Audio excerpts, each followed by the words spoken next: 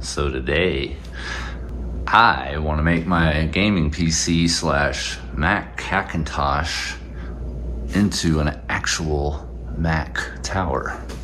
Essentially what I have is an i7 8-core, I believe a 9700K processor, Intel, on some kind of Asus motherboard.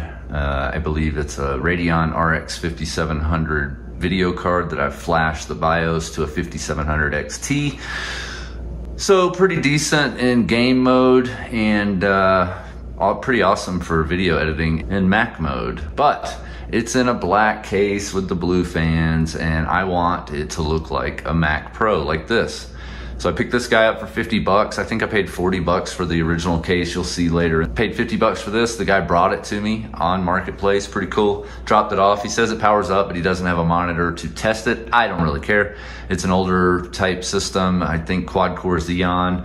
It's got a video card. It's got hot swappable RAM. It's pretty neat. But point is I want the shell. So I'm gonna retrofit it to work with my new PC gaming system, Hackintosh. So here we go.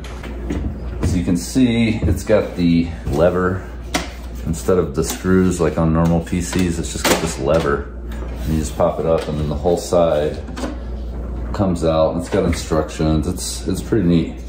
And it's heavy. This is some solid aluminum, but it shows you how to plug in the RAM and how to then plug the RAM into the board itself. This is the RAM here.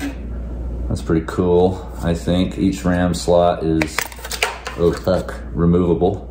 And it's got a little cooler built in on it, and then you pop 4 RAM slots on there, and then you have a whole nother RAM.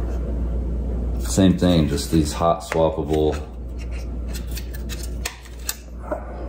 RAM modules. Pretty neat. These will be on eBay if anybody wants them. I'll have a link in the description or something later. So we got a video card in here.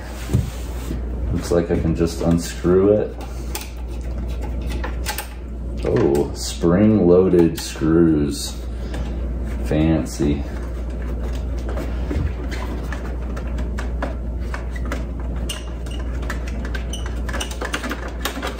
And then that whole bar comes out that holds the video card in. I'm gonna disconnect the power from it. And then I'm gonna slide the video card itself off of the motherboard.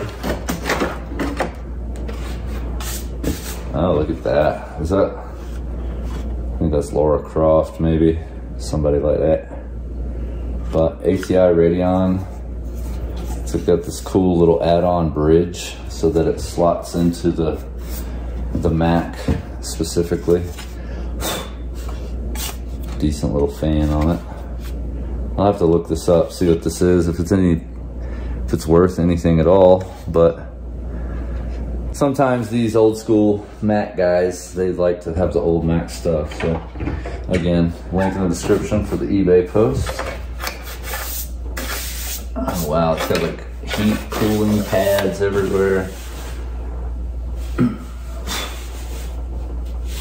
I didn't show you because I'd already pulled these out, but each one of these bays snap in like this all the way across. And these are SATA disk drives, 500 gigs each. So that'd be 2 terabytes of storage. And then they just lock in. So once you close the door, it locks these in. This slides right over and locks in. And when you unlock the door, it unlocks all these drives with this lock mechanism back here. Pretty neat. Once that's unlocked, you can easily pull each drive out, hot swap them. I keep saying hot swap. I don't know if they are hot swappable, which is a pretty defined term, meaning that hot swappable computer can be up and running and you can yank one of these out and plug one in and it'll just work. You don't have to reboot the computer or nothing. That is hot swappable. I do not know for sure, and I doubt that these are hot swappable, but they're just, I forget what the word for it is, where they're diskettes or cassettes or cartridges like that.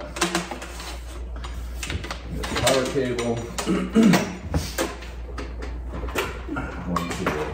power supply. Now we gotta figure out how to get all of this shit out of here so that we can get to that. And, ooh, looks like there's a ton of fans built into the side. But the plan would be to replace the power supply with my power supply, get rid of this cage, and maybe reuse it because it looks like it's directing air across the processor.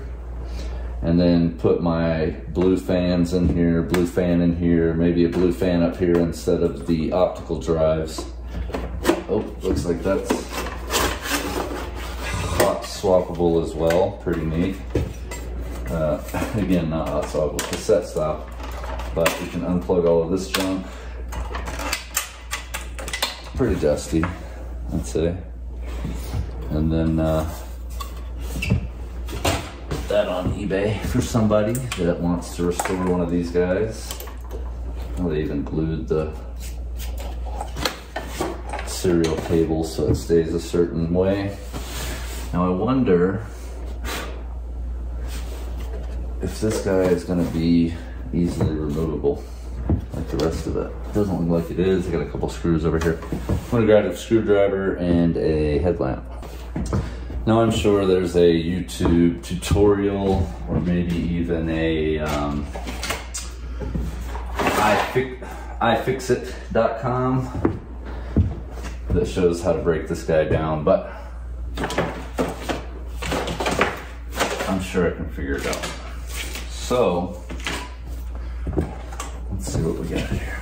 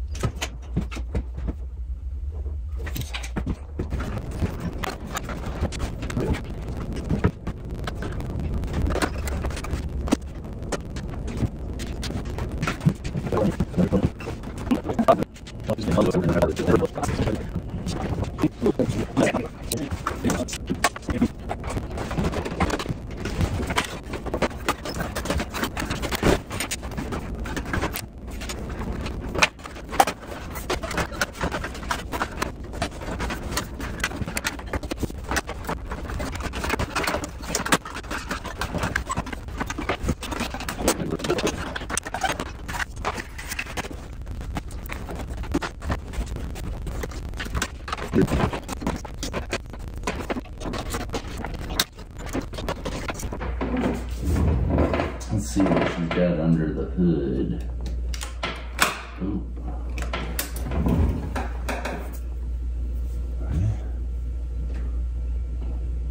If you ever wondered what those look like.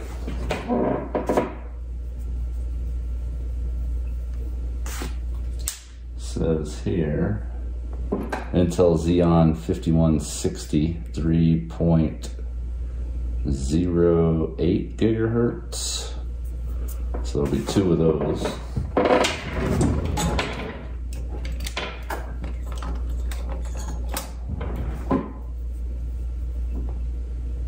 Yep.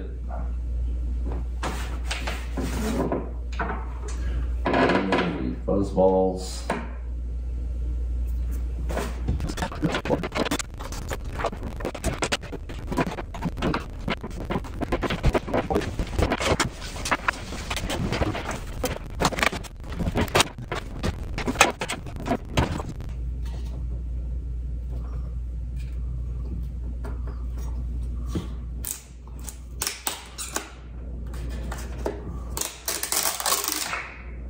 Fucking knew it.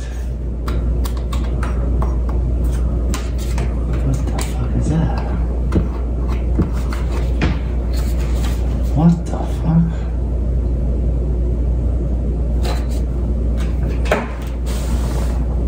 What is this? Never seen anything like that. That was under this label here. Like,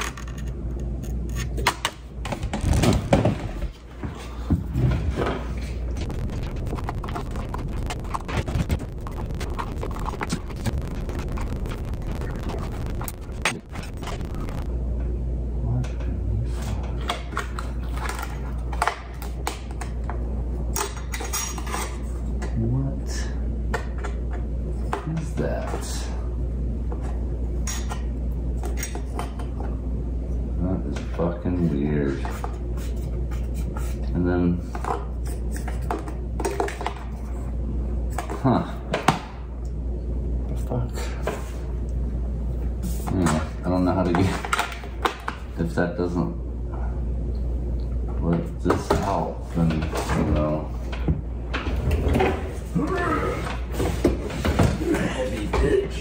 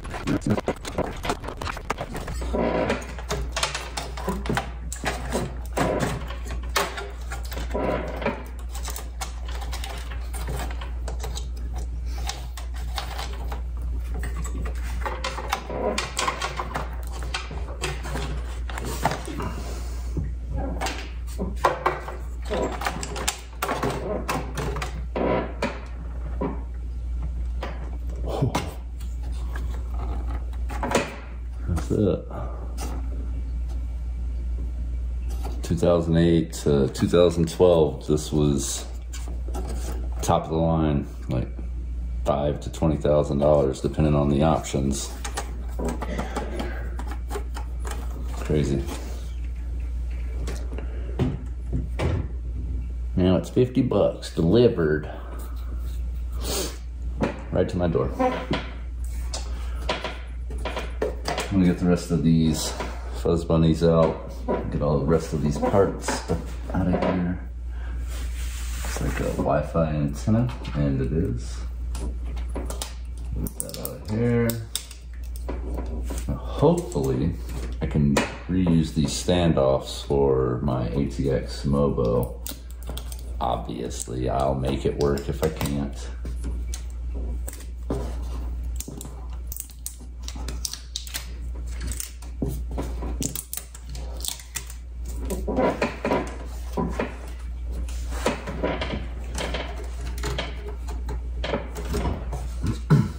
Bluetooth. BT Bluetooth antenna. It's kind of neat. Don't think we need those anymore either. Alright,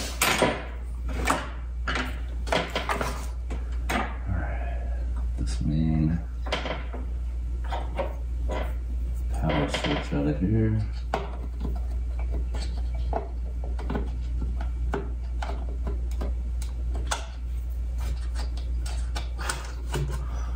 Hopefully I can reuse this power button assembly and maybe put my USBs up here.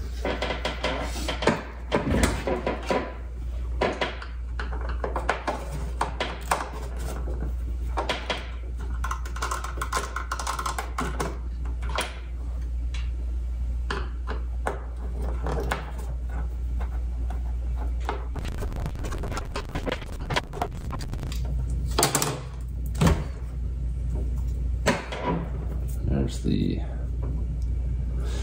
front input board.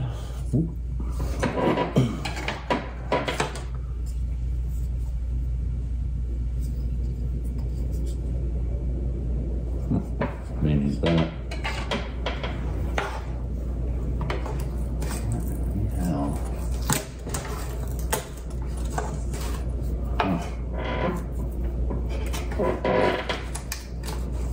I'm really intrigued about what this is on the bottom. It has a ferroed, whatever it calls, magnet, degaussing magnet. We'll see where it goes. Looks like it's gonna be Wi-Fi antenna. Huh. And sure enough it is. So the whole bottom of the thing under the label, so that way I get it. So that way the Wi-Fi antenna is not inside this aluminum cage, and therefore it can pick up Wi-Fi, because this is literally just an antenna on the bottom. Let's see if I can get it out of here. Oh yeah.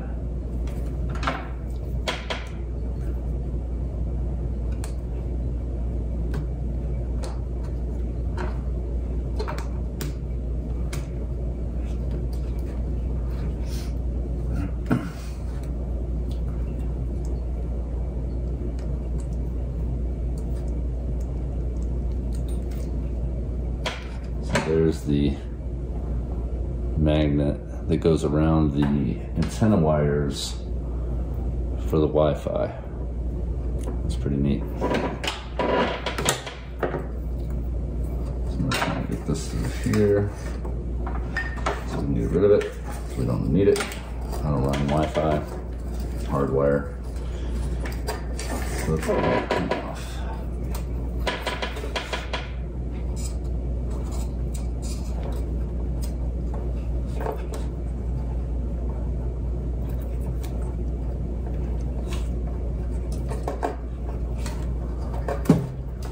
Ow.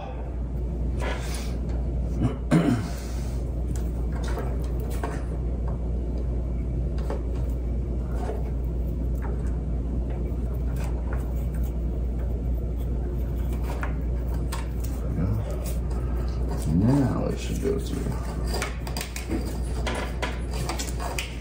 Stupid tape.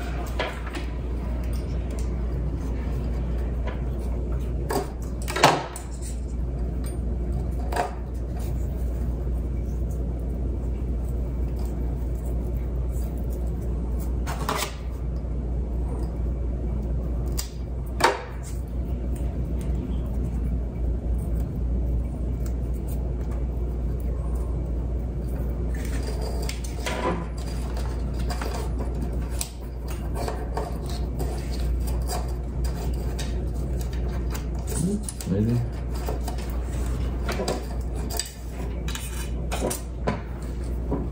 Alright, that was pretty neat how they did that. So that's a Wi-Fi antenna, so it can receive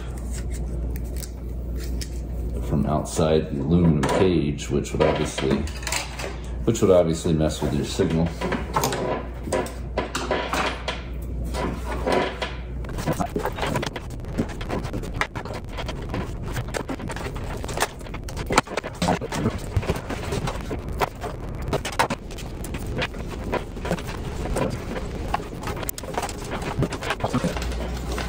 Which is crazy. And of all the times I've had a PC back in the day with a serial cable, and you can see where they like glued it right there to keep it bent. And then there's also a huge stick of glue here, and then they folded it multiple times, taped it. There's your Foxconn, same place that makes iPhones now. And then they have it split so it can like come unfurled and go through, and then you got this neat pull tab where you can literally just, that's crazy. That's what you were paying for back in the day. Twisted serial. Parallel? Is it a parallel? I don't know. All right, what do we got? Running up there. What is that, like a temperature sensor? That's wild. It's just stuck up there. So dusty.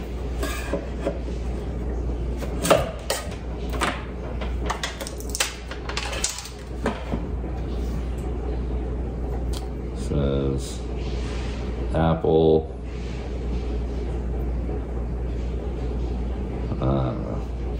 It's got to be a temperature sensor of some kind, right? Foxconn again. Pretty neat.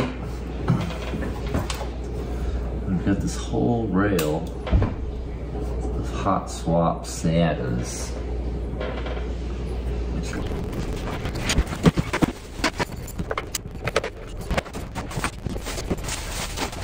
Holy crap, that was tough, but here's the power supply. So it can easily slide out. Ugh. Pretty crazy. Holy crap. That was a lot of work, and I'm still probably gonna have to get this guy out of here if it interferes with my power supply outputs. And I don't know if this is gonna be big enough for my ATX full-size board, but I can measure it. So I'm gonna get it cleaned up, get all these plastic blocks. There was a lot of these just plastic, solid, not even rubber, like plastic blocks, and they're heavy. I don't know if that was to add to the, it feels heavy to make it feel expensive, or I don't know. But there's another 3 right there. There was one there, one there, one there. Weird. So we learned something. The Wi-Fi is in the bottom. This is a Bluetooth antenna. All kinds of neat stuff. Stay tuned for the next episode where I put the PC in this thing. Maybe Rusty's PC. We haven't decided yet. We got to find out which board will fit. But I'm going to convert this to a Hackintosh gaming rig. Like if you like, subscribe if you want to see more. And as always, keep on modding.